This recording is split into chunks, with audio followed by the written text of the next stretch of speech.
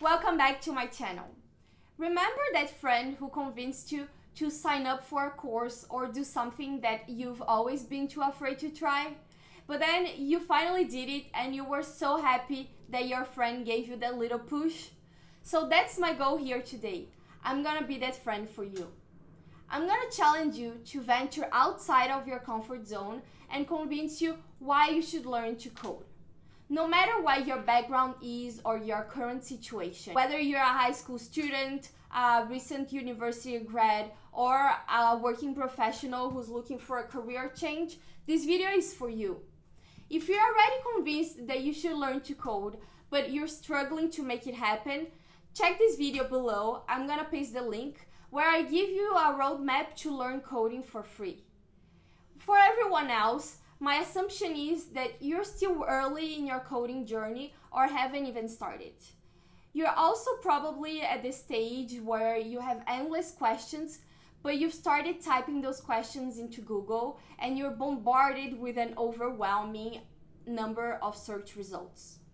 After hours of searching and reading online articles, you're still asking yourself, is coding really for me? If it sounds like you're in the right place. By the end of this video, I'm gonna try and answer as many questions as possible, and if I do a good job, I'll hopefully convince you to start learning to code. What I'm going to cover: what is a software developer, what's holding you back, what's in it for you, and how do you get started. So let's start. What is a software developer? The job title itself seems self-explanatory, but a lot of people think that software developers are hacking the internet or fixing broken computers. But that's not true. So let's first talk about hardware versus software for a second. Computer hardware is the physical component of a computer that you can touch and throw away. For example, your computer keyboard or the mouse. Software are intangible programs and applications installed in your computer hard drive that allows you to perform different tasks. For example, browsing the internet or writing a document on Word.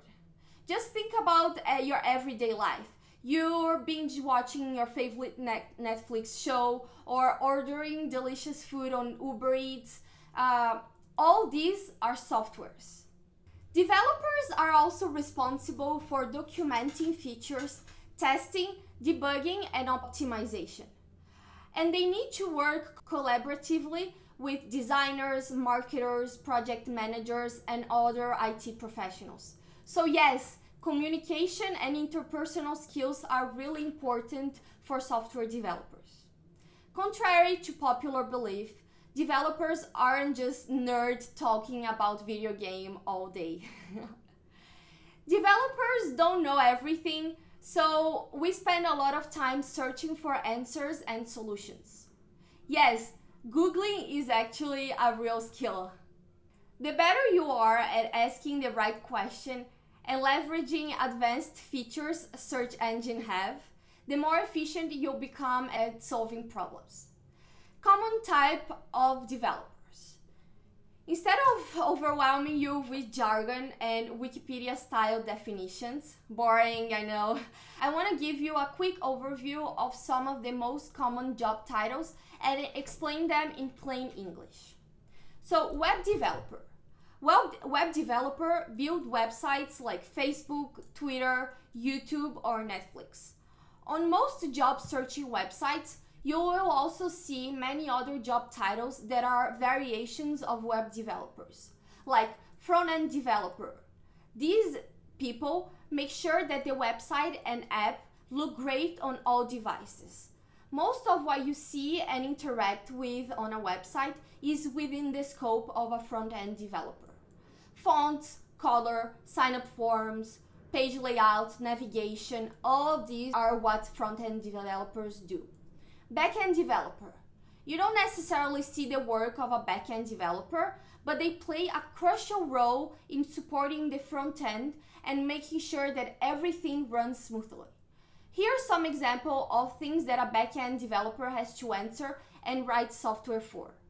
What happens when you click login after entering your username and password? Who's taking care of the data? Where is it stored? How does the website verify your identity and return the correct information? Now, full stack developer. If you've been following along, you might have correctly guessed that full stack developers have the skills to complete both front-end and back-end tasks and projects. Mobile app developers, they use similar programming languages and development skills to create, test, and develop applications on mobile devices. Finally, DevOps Engineer. DevOps is short for Development and Operations. These folks enable products to be released and updated quickly by removing barriers between development and deployment. They introduce processes to balance the need throughout the entire application lifecycle, like coding, deployment, maintenance, and updates. They collaborate with developers, system operators, admins, and IT operations staff to ensure that everyone is on the same page. Now, part 2, the myths that are holding you back. Myth number 1, coding doesn't seem very exciting. Coding was definitely not love at first sight for me, but I'm glad I gave it a second shot, or even a third one. Coding isn't for everyone, but it's definitely not boring. And it's a valuable skill to know whether you want to do it full-time or not. Don't be like I was and run away when you see code for the first time. Give it enough of a try before you reject the possibility of discovering a whole new world. Second myth, when you tell yourself you're too old, not smart enough, or not good at math. What all these statements have in common? They are all self-defeating beliefs and a closed mindset. You can learn to write code no matter how old you are. Maybe you won't absorb new information as quickly as your 20-year-old self, but you can definitely do it. Because if not now, then when? Don't let age get in the way. Whoever told you that you're too old or too young to learn something new, prove them wrong. If you tell yourself you're not smart enough, I'm here to tell you otherwise. Your effort, hard work, and dedication outweigh your intelligence. In addition, no one is expecting you to build a social media platform or a large-scale web application from scratch. Every master was once a beginner, just like you. If you are a problem solver and logical thinker, then the industry needs more people like you. And if you tell yourself that you're not good at math, then I have good news for you. You just need to know the basic. Do you know addition, subtraction, multiplication, and division? Great! You don't need anything else to get started. Coding is not about memorizing and applying mathematical formulas. It's about logical thinking and problem solving. So stop beating yourself up and making excuses and just start trying. Last myth, you don't need a computer science degree to get in tech. You might think you're in a disadvantage without not having a technical degree, but however, you're not a blank slate. You have something that they probably don't. You have education and work experience in other fields. So technical skills, they can always be taught, but your soft skills and the new perspectives that you can bring to the tech community and the company that you'll be working at are your biggest assets. And you should be proud of them. As long as you're willing to put in the hours to gain those technical skills, continue learning and broaden your network of connections, you will eventually find a position for yourself. Sure, it won't be easy, but every baby step toward your goal will give you a feeling of winning. The key message here is you don't need to study for 4 years to learn computer science. And yes, you can become an awesome developer and get hired whether you do or don't have a computer science degree.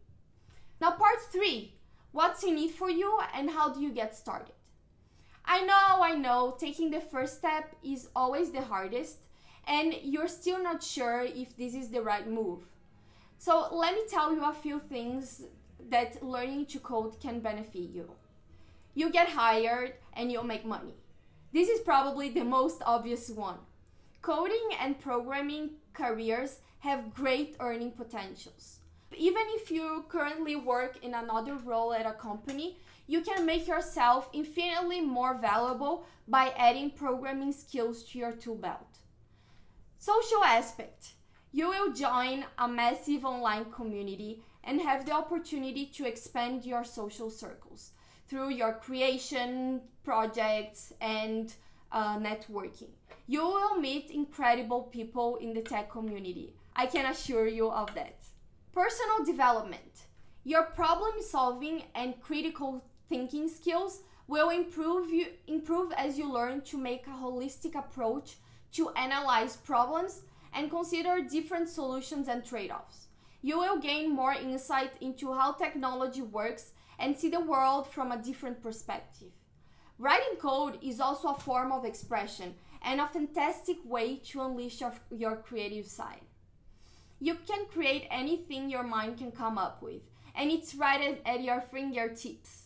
Best feeling ever. Finally, you'll be able to build your own projects. Do you already have a business? Imagine all the things you can do to grow your business by being able to create your own website and apps. Hiring developers is expensive, so being able to code yourself means you can save a lot of money. And at the very least, make sure you're not getting overcharged. Okay, that's it, folks. I hope by now you're convinced to start your coding journey. Again, if you have any questions, don't hesitate to reach out. And if you like this video, give it a like and subscribe to my channel for more awesome content like this. Thank you everyone, and see you next time.